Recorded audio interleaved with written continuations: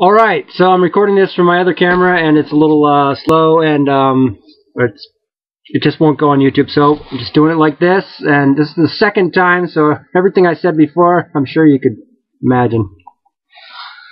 Alright, okay, God wants normalcy, okay? Now, very cold here, decked up, 37 degrees, oh, no window, no door closers. Anyways, this is the thumbless sort of interpretation. Okay, East meets West. So God of the far West and God of the far East are both glamorized. They're both sort of they got some really good people. You know, technology and compassionate entertainment and yada yada. You know, the entertainment and the humor. Okay, so the God of the East and the God of the West are basically, they overlap. Okay, now what you got here is the Great Divide. So you don't have a true Great Divide, really, except for America, where East meets West. You have the Middle East, I guess you have it, but it's sort of an ancient sort of, it's not as important as America, which is so new that people sort of say, oh, I don't want to, none of that, please, Okay, so the East meets West paradigm is where they're the Great Divide, and then it's kind of like a finger twister here. What you have is this theory of where you have to you can't just pray. It's not going to just pray, because we're talking mountains that are jagged. They're not. They're impassable. That's there's no holy mountain is going to cross the impassable, because they come on boats and stuff like that.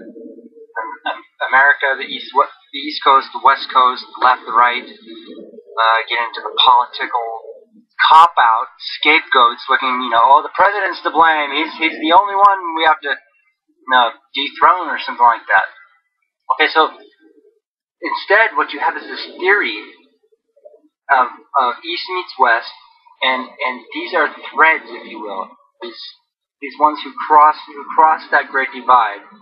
Not the ones who cross them, but their children. The children are the ones that you cannot see. They're the thread that comes off. You pull that thread out, and that thread on the old world will bind that. It'll solve fascism and create unity.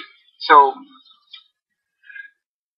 with this East meets West thing, the Great Divide comes into the East meets West, and these threads that they come around, and they're kind of going on this sort of cosmic ellipse of sociological theory of conservating morality. Very much that morality is that thread's tie down point.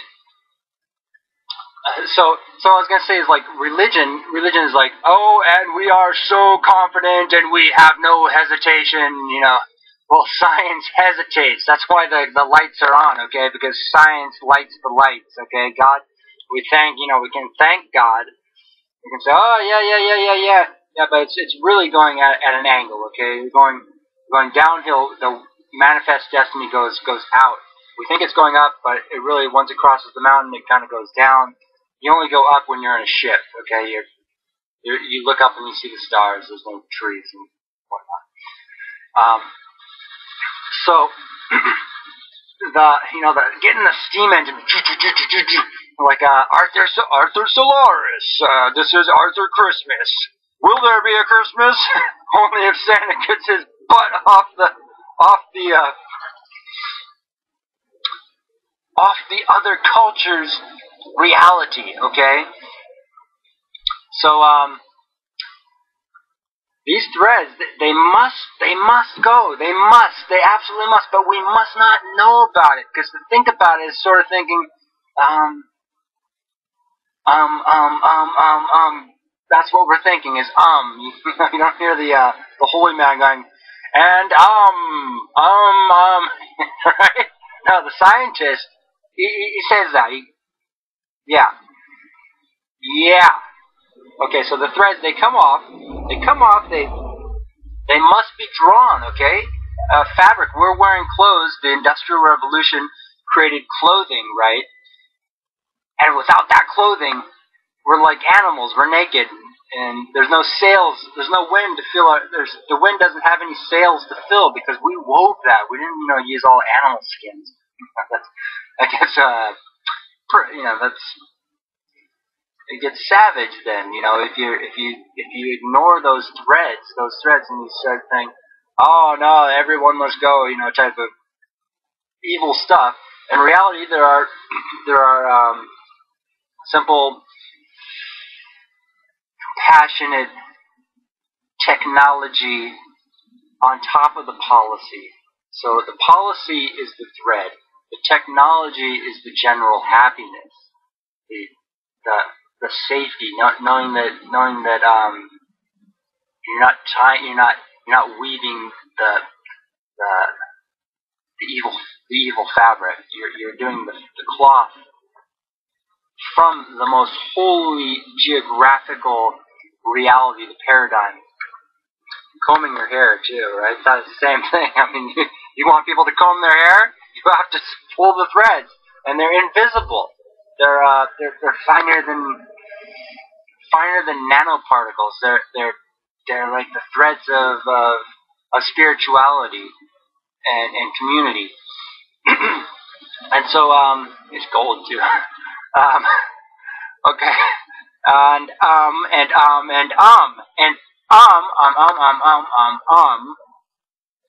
is the blank expression. The blank expression is to take those threads and move them. Don't let them move, because they're gonna go in the wrong direction. They're gonna get all like shaky. They're gonna freak out. Okay. So we take those threads. We say, okay, these are the threads. These are the invisible threads, not the ones that we're wearing, but the ones that fill our minds and our hearts, like the threads coming out of our eyes, if you will. There are no threads coming out of our eyes, but we are receiving. We're sort of experiencing technology, experiencing culture, experiencing geography, and this is okay. So if you want people to pray, you want fascist dictators to be woven up, to be tied down, so to speak, to keep the balloon from blocking out the sun. You have to use these threads. You must use these threads. I try to be the blank expression because I know a lot of people are like, that's what they want is no expression. Okay, so you must take these threads, and these east meets west, these cross the great divide, and they are in this other dimensional paradigm. These threads that come off the children of the first generation across the great divide, you take them around and you tie them up, and you basically weave them, and you use the general happiness technology to say, let's find a way to open the door without there being degradation, demonic sort of realities, and if we confuse them, we can't have a let's. There's not going to be a let's. It's just going to be a do, or whatever. So, east meets west, these threads are imperative. They are imperative. I know expression is something that people use to convey sort of urgency, and that urgency is something that the general happiness. They're just going to go, oh no, me. We have. And there's not even going to be a we, okay? There is no we until we have this fabric, until we weave this fabric, and we do them at the same time. They're the numerator and the denominator. The denominator is geography. The numerator is general happiness, general happiness.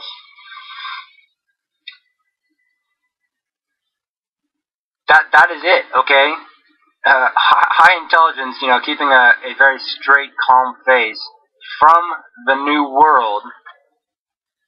Camera. That's imperative. Okay, it's you can't even freak out about it. You can't even. It's catatonic. The threads come out and they just kind of lay there, and you think, oh, isn't that wonderful? It's like the Golden Gate, just this catatonic sort of thread just sitting there. People are like, yeah, I'm jumping. And at the same time, we find some general happiness. Some of these defective people, undesirable people, who are saying, "Oh no, I'm important. I am important." So it's just absolute. This is pure science, okay? It must be. It must.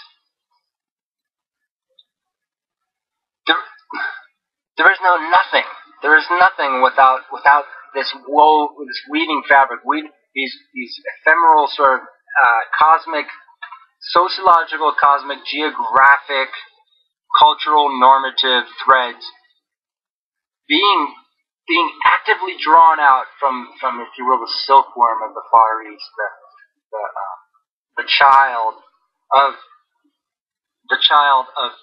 manifest destiny, who is not happy where they are. They are the thread who left in place as a catatonic will become a tripwire of oh, just do whatever, just don't talk about that, just do drugs or something like that. Don't talk about the thread, the geographic, cultural, normative, secondary normative thread.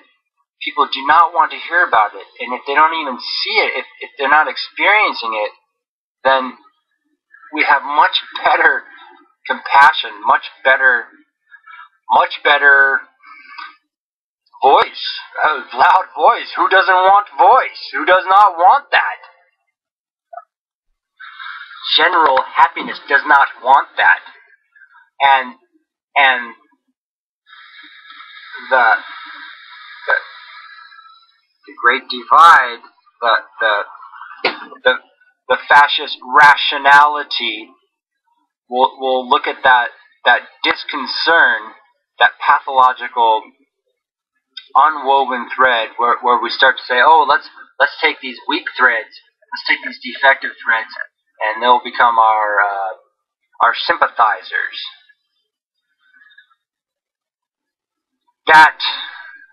That is bad, and it's because of the cosmic thing. Okay, there's this one sort of unit, one sort of element, sort of particle paradigm, positive, negative. You want the positives to connect, you want the negatives to be grounded in general technology, to ally these components, to ally the threads and the general grounding and the allied circuits. This is fascinating. I'm just coming up with this right now on the camera. 37 degrees, all decked up, ready to go to the coffee house because it's 5:58 in the morning. And, it's cold. And what this does, this allows the technology paradigm to really work beyond these sort of you have your general grounding that needs to be grounded in technology, and then you have your nations, and you have your threads that are coming off, pointing, seeing, coming from your eyes. These threads, if you will, that are geographic, cultural, secondary normative realities. But then in the middle, you have these my children will be married and go to college, even if they're junk, right? Even if they're dogs, and I don't care about these threads because I cannot see them, and then therefore fascism will come in and sweep up. And then you also have this middle thread. I just came up with this one right now. It's the engineering sphere, where pragmatic design, where you must have rationality. You must. People want to build and build and build. They're not realizing there's limited components. There's limited high quality material, so you have to use it minimally. You can't say, oh, I'll just get all the high quality material, because that's not going to happen.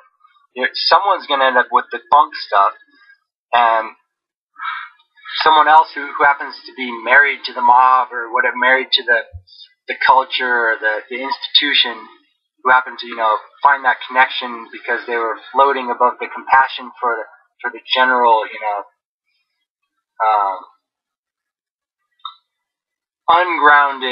ungroundable cultural sympathy of defects.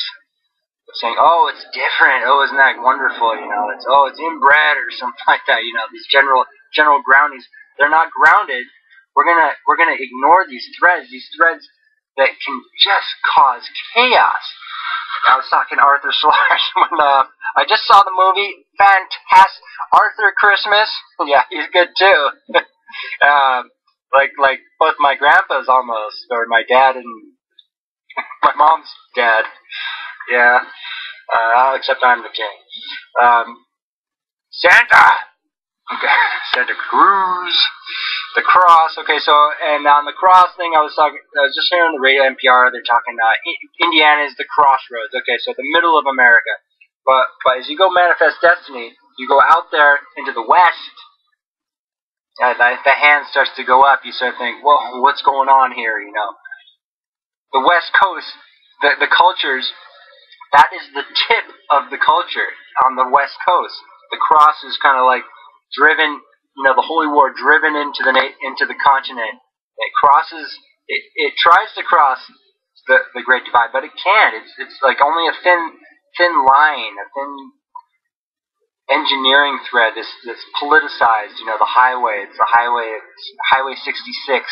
Very sort of contentious. Go west, do not go, John Candy, do not go east, do not. But these threads, you can have Fatso marching west and saying, what's wrong with you? John Candy, paint your wagon out west. But these threads that come off there, the children of those, they're gonna they're not gonna do nothing. Okay, there will be nothing without these woven components.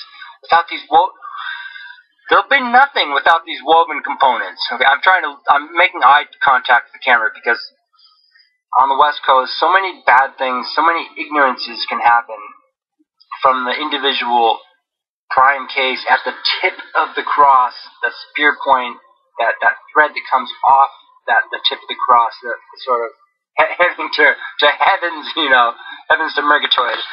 Well, see, I just lost it there. Okay, so that star at the end, and it could easily raise its right hand in the wrong way and start thinking, general destruction instead of general happiness. It's these histories. These are simply histories that are unwritable because they're wrong. Okay, unwritable, wrong. So you have to take that wrong and tie it down and say, okay, what was going to right? What was the fascist element? Not the concept. Where did that thread come from? How did that thread go out? Okay, so threads, they go out and they can become destructive. Okay, it's simply saying, oh, those general components are ungrounded, so our nations are going to find some sort of pounding down of general happiness. General happiness, okay, so if you've gone this far, general happiness comes from gene, general happy, genetic. Yeah, that's an evil word. Whoever made the word genetic up should be sterilized, okay? But that would be good for them. That would make their life better. And so, post-genetic equality or engineering, not engineering, the language is a little, the concept is that the people who are ungrounded need to be grounded in some sort of reality. It says, okay, they're not gonna we're not going to be producing defective people. We're not going to be producing evil, defective people, because we can find a grounding thing. We can say, hey, look, if you volunteer to be in this clean camera, in this good-natured thing that the threads are coming off, and the ground is grounded. We have general happiness is about everybody being married. So if there was if defective people, criminals, just very undesirable people, if they were all married and they could be happy where they are and truly happy, these ideal relationships, developmental, psychotic, all these people, if they should not be in these, they should be in co-ed institutions that cost almost nothing. If they want to kill themselves, that's their nature, basically. But we can still nurture the good potential, and have them take that highest star, that star's way up there, and bring it down by the thread. You're just like a pulley, if you will. You're pulling the threads out.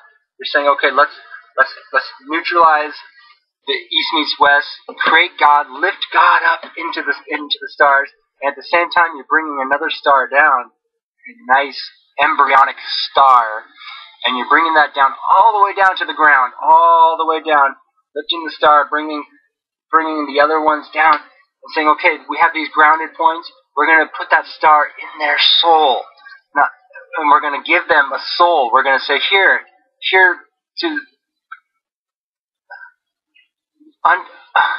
give desire to the undesirable, okay?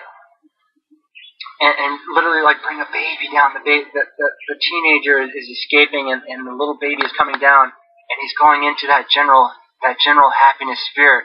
He or she is going to be like a Moses, okay, like a great leader or something like that. And at the same time, these stars that are going up, these teenage stars who have been in hell, you're lifting them out of hell, not because they're generally defective or primitive, but because they are in the wrong place. Their parents have crossed the great divide, and they must not be there. They must not be there. And if you say that must not be, then that's a rationale for fascism. So fascism simply says, oh, well, we know that they must not be, so let's go on to some final solution type of thing. That can be balanced by having that wheel, if you will, up at the top, that invisible wheel that simply works on policy, of identity, saying, I see the star, we can follow this star, and we can use this star as leverage to pull out the rationale, and bring down God down to the very ground, okay? So these stars, these embryonic supernovas are coming down all the way down to the ground, but they're safe. They're very safe because it's all rather slow. It's kind of ambiguous. And in this blissful ambiguity, we have this sort of potential to pray. This I know it's one hand is white and one hand is black. So praying, right? Praying, because we know that the nothing is being woven, and it is bringing down a blanket with an embryonic concept, a baby, all the way to the ground. These defective people are like, oh my God, it's a baby. We gave our souls to God because they know that they're defective, and so they say let's do the easy thing, the PG easy, post genetic evolution social engineering, PG parental guide, PG easy to bring those stars down all the way to the ground, lifting the stars up, The threads are coming out, they're tying around, and fascism is saying, okay, I have no rationale for fascism. All the elements are rolling, and not saying it. You cannot really talk about this. It has to be in motion. It has to have inertia, and this inertia is going to God's gonna be like, holy cow, these people are good. They care. They're bringing the message down from the heavens, and at the same time, with the same energy, they're bringing the stars down, and they're lifting the threads up, the cloth. And now my feet are cold, and I'm going to the coffee shop try to get warm. And thank you. I love you guys. Okay. Ow! Yeah. Ow! And I am fucking serious. And I don't like to use bad language unless if we're at war or something like that. If war is what people want, that's bad news, because then we're gonna have to burn all the history books, right? Like they do in Japan, you know. So a million sew the fabric. Those threads are going to mend the holes in the fabric. They're going to sew it up, and we're gonna ground God. We're gonna pound the cross into the ground. And the flowers, we're gonna bring the seeds down, God's seeds, and plant those seeds at the base of the cross.